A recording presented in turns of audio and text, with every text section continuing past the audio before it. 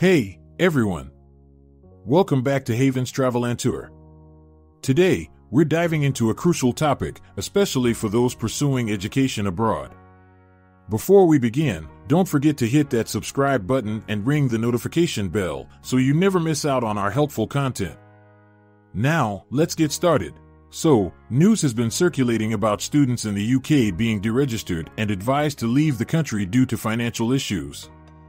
Unfortunately, this isn't a new story. I saw it coming, and I want to share a cautionary tale and some advice for those considering studying abroad.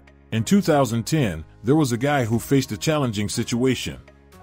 He nearly committed suicide after failing his dissertation and some courses because he was juggling multiple shifts to cover tuition fees.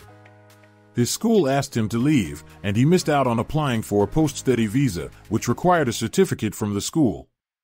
The aftermath was heartbreaking. He fell into depression and eventually had to leave the UK.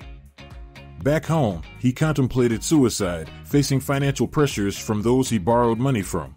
Stories like these emphasize the importance of planning and financial responsibility.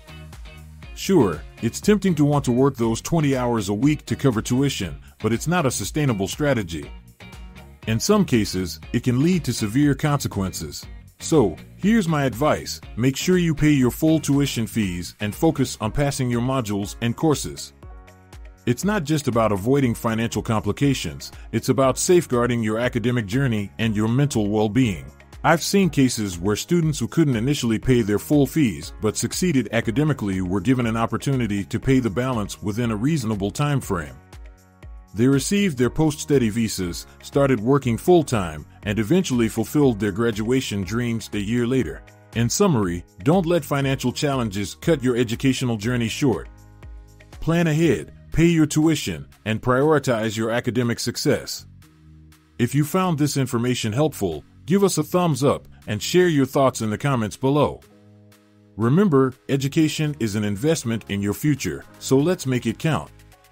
Until next time, stay informed and stay empowered. Thanks for tuning in to Haven's Travel and Tour. Don't forget to like, share, and subscribe, and I'll see you in the next video.